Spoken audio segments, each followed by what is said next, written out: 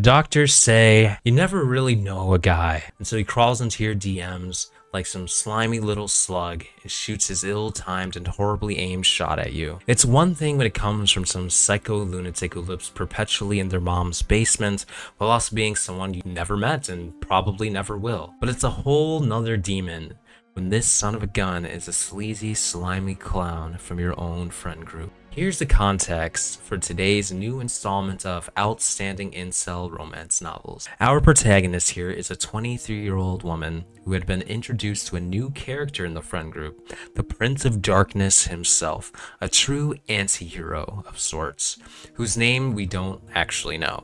So we're just going to call him Ryan. He has always had a problem with our main girl, who we'll refer to as Becca. The issue that he has with her is simply that she doesn't like to talk, which has brought him to the most out-of-pocket, smooth-brain conclusion no human with a functioning frontal lobe could possibly manufacture in their brain. Hey guys, I know you're excited to get this new chapter, the incel romance manga, started, so let us go ahead and do exactly that. I'll be honest with you, I don't understand you, lol. She responds, what do you mean? I don't get you. What's there to get? You're always so quiet. I don't know anything about you other than the fact that you like potatoes in the town of Salem, lol. Lamau, well, I don't know. I don't have much to say, I guess. I mean, isn't this just the most perfect way to start off a conversation with somebody you don't even know that well? I don't understand you. I mean, it's a hook. I mean, you're definitely going to grab their attention with that, right? If you had a difficult time getting somebody's attention, start off with that. And they're going to, they're going to be curious. And they might want to clear the air for you a little bit here. But let's see how this actually unfolds. I know the least about you. You never go out of your way to make conversation with me. You don't even make eye contact. Okay, does that bother you? No, I mean, somewhat, yeah, but it's normal human response, can't blame me. Can I ask a blunt question? Oh, you already know that this is about to go somewhere south very quickly. When somebody asks if they can ask a question, 9 times out of 10, you can assume it's about to be something completely crazy that you would probably wish you had just said no to so you can move on with your life. But that's not going to be what happens here. So she responds with an affirmative, sure. Are you autistic? Well, just like that, everybody, the cat is out of the bag.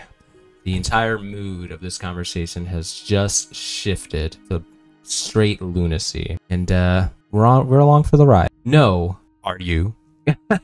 I like how she just hits him with the Uno reverse immediately. Like, I think she probably already has some speculations about this guy's mental state. Maybe she's thinking like maybe this guy's trying to see if he has somebody he can relate to. Like, oh, are you autistic? Or is this all you're asking me if I am? I mean, that's the only reason I think she would respond that way, right? Lol, no. So what do you think about me? In what way? Yeah, that's a good follow-up question. In what way? Yeah, like, what does that mean? What do you think about me? It kind of came out of the blue. Like, how do you go from asking someone, are you autistic, to immediately, so what do you think about me? Like, well, honestly, I'd imagine they probably don't think too many great things about you because you're assuming they're having some sort of mental disorder. How about we talk about that first? But I mean, I guess maybe this is just a natural progression of things. It's a simple question. What do you think about me? I mean, wait to fucking elaborate, my friend. I'm sure she totally understands what you mean now. You really, really got that all figured out. I don't really think of you, so not sure how to answer that. Fair enough. Jesus. Okay, I'll try something else because you're too fucking smooth-brained to understand a simple question. What part of what do you think about me do you not understand? Like, it's simple. Why do you never laugh at my jokes? Not that I'm trying to make you in particular laugh. Why is it so hard to make conversation with you? Why do you feel so entitled to have somebody laugh at your jokes? Are you a fucking comedian? Are you Kevin Hart? Are you fucking George Lopez? Are you fucking Gabriel Iglesias? But even then, they're not entitled to anybody's laughing. I mean, comedy is very subjective. Maybe your shitty-ass jokes just simply don't resonate with their sense of humor. I don't know why you think that you just deserve laughter because you said something shitty that you read online to somebody. I'm more of a listener. Don't take it personal, to be honest. I'm just shy, I guess. And that's a valid response. Not everybody is a very or particularly extroverted people. You know, not everybody's going to be laughing and singing and joking around and stuff like that. Some people are just vibing, like they're just there and they chilling. That's who they are. There's got to be a reason. I'm better looking and more successful than 90% of the men you know. So what's your type? I want to get to know you. My type is a man who doesn't ask if I'm autistic. Yeah, that's totally valid. That sends off so many red flags. Like when somebody you barely know is having a conversation with you and they ask you, are you autistic? Just think of the implications of that. Like that tells me like right from the get-go, this person probably is extremely narcissistic. If they think that somebody doesn't agree with them or doesn't think the same way that they do, that they have to have some sort of mental illness, then clearly the person in question here probably has some sort of mental issue of their own. In this case, I'd imagine probably NPD.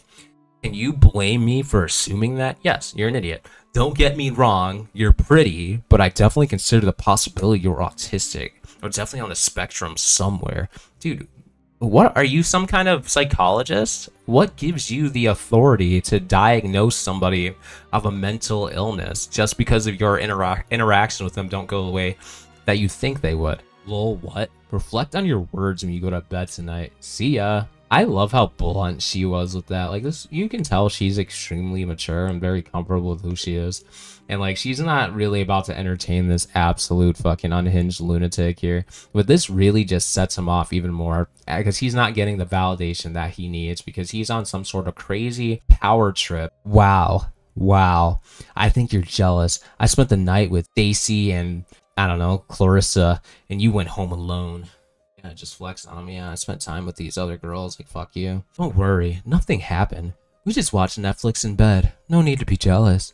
God, is he really trying to pull out the jealousy card? Like, this woman isn't interested. You can't do this when there isn't any sort of interest. And also, this is a dumb strategy no matter what the situation is. But especially when there's no interest in you whatsoever already in existence. How is pulling the jealousy card? Like, she's just gonna be like, okay, cool. Like, I don't care. Like, good for fucking Stacy and fucking Clarissa or the fuck.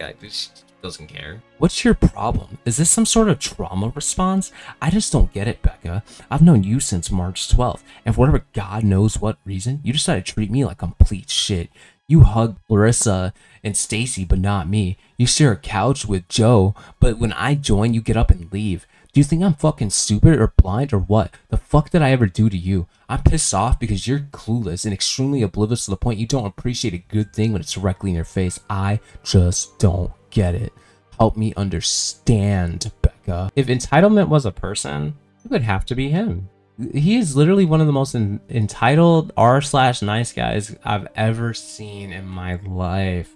I like how he's just demanding that he be treated the same way as these other people, and he's clearly hasn't earned that sort of treatment from her. I think Becca is probably afraid of you. She probably doesn't like you, and for good reason. You're a narcissist and you're crazy, and you don't understand that you're the problem. So of course she's not going to want to do any of these things with you. You're not making her want to.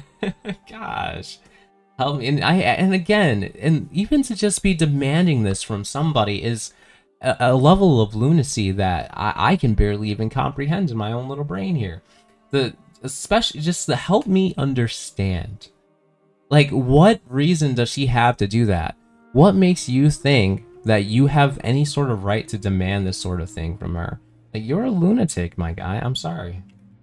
Are you fighting yourself right now? Am I involved in this argument? This is all about you, Becca. Stop acting so obtuse. You may not be autistic, but you sure act like you're into trains or some shit. Lamau, why do you keep saying my name? Trains are cool. Yeah, he does keep using her name like they're cool or something. I like when she points that out. Like, that is a really, really weird thing to do. It's almost like he's like talking to like his child or something. It just, I don't know if he thinks that using her name over and over again is like some kind of like demon witch magic or something. Like when you're trying to battle a demon, you have to use its name to upset it and bring it out or something. Like, is he trying to unleash her inner potential or something by using her name so that this is what's actually going on with me? You've unlocked me. You've reached my inner power. You know, like, I don't know what the fuck this guy thinks is going on here. And also, you're acting obtuse. I've never actually seen anybody say that to someone. It's such a weird thing to say. But I like how he finally, like, he's like, okay, I guess you're not autistic, but you act like you're into trains. I guess that's a common thing for people that have some sort of mental illness or something, autism or something along those lines, that they have a fascination with certain things. So I guess that's why he's pointing out. I like how she just says, yeah, trains are cool. She's just messing with him right now. She's just toying with him, and I respect that. Is there some unresolved childhood trauma I need to know about? What the fuck is your problem? Also, so even if there is some sort of childhood trauma that she has, right? Let's just play ball for a second. Again, why would you need to know about it? She is clearly not interested in opening up to you about anything, and she's probably, I imagine with every single message that you send, he is less and less and less inclined to want to tell you fucking anything. At this point, she's just farming you for content because she knows she's about to go and post this on Reddit somewhere and make fun of you, so all the people can throw tomatoes and laugh at your stupid ass. That's all that she is really thinking about at this moment, other than maybe like being a little bit afraid for her life because you seem like an unhinged fucking lunatic that might hurt somebody. But, you know, hopefully that's not the case. I can help you out if that's the case. Again, I know you haven't pulled out your license. Like, are you trying to claim to be some kind of licensed psychologist or something? Because you're over here giving her diagnostics. You're saying you can help her. Like, I'm assuming here that that's probably not the case at all. So I don't even know why you would offer that. But you have to let me take the first step and stop being so guarded all the damn time. It's impossible to get through to you. Yeah, she's probably guarded because she doesn't trust you and never will and doesn't want to. Please, I know you hear it all the time, but you're very pretty. I like you when you're not acting like an autistic, frigid bitch, respectfully. March 12th, and I haven't proven myself enough to you yet. You've been single all this time. It's extremely suspicious, actually. Why would a girl like you be single? What are you hiding? I like, again, this is like such a common thing that comes up with these r/nice guys motherfuckers, okay? Everything is the girl's fault. I'm perfect. I'm amazing. I was specially crafted by fucking God himself, okay? Like, he fucking built me with his own fucking fingers. Every inch of me. I am perfect. Therefore, anything that is going wrong has to be your fault. It can't be mine. It is impossible. That's literally the logic that these freaking guys use. When you're not acting like an autistic, frigid bitch. I love that, respectfully. You know, how does that make that respectful? How can you call someone an autistic, frigid bitch? Three clearly negative fucking things. They're insults in this case. And then say respectfully. What is wrong with you? My man, you need help ASAP. It's clearly you have some sort of undiagnosed issue. I'm not a licensed psychologist, but I think my ability to infer here might be just a little bit above yours. Also, March 12th, that was only like a couple months ago now. It's been like 2 months, dude. How are you? What do you mean you haven't proven yourself yet? It's only been 2 months, and clearly she just doesn't have any interest in you. You're crazy, and she probably is somebody who can easily read someone and probably tell, I don't like their vibe. I don't understand what you want, in all honesty. I like how she just doesn't even really respond to any of his bullshit. She's just like trying to get to the bottom of like, what is going on? Like, what is the bigger picture here? Like, why are you doing this? You know, and then she responds to one of his messages and specifically says, first step of what? Which is a great question. I'm hiding so much, dude. She jokes with them. First step of our potential. I can make your life 10 times better than it is now. I'm so sure of that. I'd give you that to you in writing, lol. You're beautiful. Fuck, what did I say her name was again? Fucking Becca. Yeah, there we go. And I'm what you want in a guy, correct? Incorrect, actually. You are wrong. I'm sorry. I love that. Just one powerful, juicy fucking word here. Just doesn't specifically acknowledge anything that he said and just says, nope, you're wrong. All in one word. You know what? Everything in that one word basically meant this. You're a delusional fucking cuck loser, incel bastard who shouldn't be in my DMs. You're wasting your fucking time and you're a piece of shit and I don't like you. That's what that incorrect actually meant. He responds, you're joking. You're performing. You're putting on an act to teach me a lesson. Or something stupid, lol. You're putting on an act to teach me a lesson. What on earth could this lesson possibly be? To not be so self-absorbed and not thinking that you're the center of everybody's gosh darn universe? I mean, that'd be a pretty good lesson. But why would she need to perform to do that?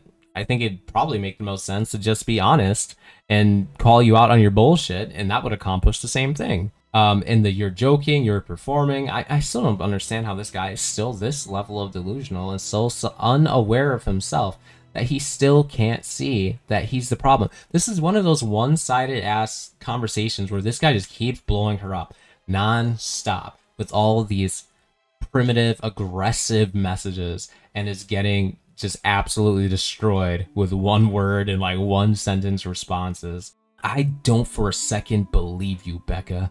I don't have to date you just because you find me physically attractive. That's like consent 101. Believe what you want. Don't forget, I'm suspicious. She's so mature. Like, I like she still like kind of messes with them. She still like kind of throws him a bone just because she finds this entertaining. And she's like, God, I can't wait to show this to my group and show everybody how much of an absolute unhinged fucking lunatic this guy is.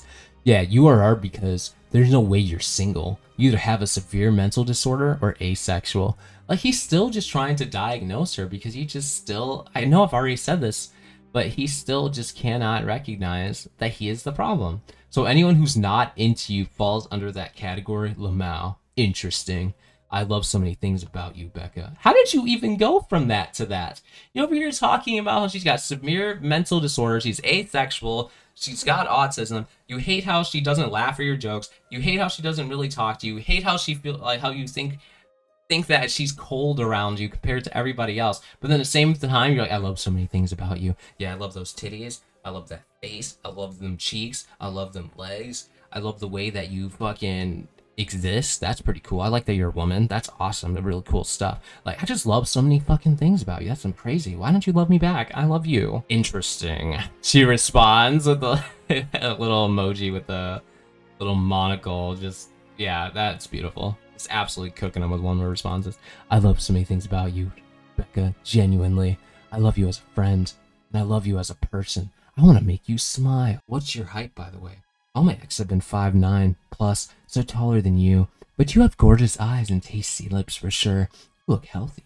You make me want to become a daddy. So this guy, he's decided to just completely change up his approach. He realized when he was young and like some girl or whatever was like mean to him, and then his parents explained to him like, oh yeah, when people are mean to you, it means that they like you. And he's like, oh really? And he took that shit to heart. So every time he has a little crush on somebody, he's a dick at first. He's like, you know what? You know, he sits there conjuring this stuff up in his brain. Like, what can I say that sounds mean? That'll really get her attention. Oh, I know. I'm gonna call her autistic. That's smart. Yeah, she'll like that. Yeah, she'll like that. She'll know how much I'm into her. And then he tried that approach and he realized it wasn't working. So he decides, you know, abort mission. He's like, mayday, mayday, this is not working. I'm gonna change tactics. I'm gonna try the sweet approach. I'm gonna try the sweet approach. I'm gonna smother her. I'm gonna serenade her with sweet fucking nothings. Beautiful, poetic language. I love you as a friend. And I love you as a person. I want to make you smile. Those gorgeous eyes. I don't care that you're not that tall. It doesn't matter when you got those tasty lips. I want to become a daddy because of you. I'm gonna put a baby in you. Yeah, that should fucking work. Yeah, that's a good idea. Yeah. Oh, that should definitely compliment. She looks healthy. People love to fucking hear that. Yeah, she's gonna be foaming at the mouth, wanting me so bad. Yeah, we're gonna see if that's how that turns out. Please don't block this number. It'll be a waste of time. I'd rather do this in person. But you're not exactly easy to find nowadays, lol. I saw you leave fucking whatever the fuck yesterday by chance. I would have come said hi, but was in a rush. You look cute, damn near gave me a heart attack. Was he stalking her? Now this sounds like a stalker message. Oh no, this is getting a little scary here. So he's saying he saw her leave like maybe a restaurant or something. I don't know. Let's just say fucking Home Depot or something. Listen, there's a such thing as happy accidents and coincidences, but this doesn't sound like one of them. This sounds like a situation that may have been manufactured by him to run into her by chance, but he chickened out. He knew he didn't want to seem too forward, too scary. Like, this is some Joe Goldberg shit. You guys seen that show, You? I love that show. This is like when Joe stalks Beck in the first season to that, I think it was a party or something, and she gets super, super wasted. And the whole time, Joe's just following her, right? Hoping for, you know, an opportunity to just run into her, quote unquote. And then she falls onto the train tracks and he rescues her, and he's like, and then she's like, wait, don't I know you from somewhere? He's like, oh yeah, you came into that bookstore and you're looking at some books and shit, dude. Yeah, I remember that. It's crazy, right? Like, this is such a weird coincidence and shit, dude. I totally wasn't stalking you, and I totally did not fabricate this situation at all. Wild, you know, small world, crazy, right? Yeah. So yeah, that's pretty much this in my head. But you know, maybe I'm wrong. Maybe it really was just a happy coincidence. God, her just looking cute and maybe damn near gave him a heart attack. Imagine what happens if you guys actually got intimate. She kissed you, is your fucking dick just gonna fly off? First, I sincerely apologize for accusing you of having autism and calling you bitchy, upright, frigid, etc. It was 100% wrong, and I see why this caused you to withdraw even further. I don't want to push you away. No fucking shit, Sherlock! Gosh, how many hours of mental self-reflection did it take to get you to this conclusion that anybody with a normal functioning brain would have gotten to a lot sooner? What a fucking dingus.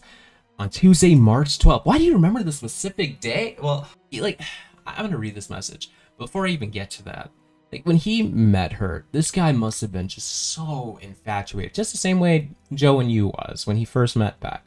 You know, I'm pretty sure he probably marked that on his fucking calendar. Met fucking Beck at fucking the bookstore on this day, March 12th. Like, I think he must have done that too. He probably went on his phone, was met fucking Becca on fucking March 12th, Tuesday. First met, I believe I didn't give you a strong enough impression.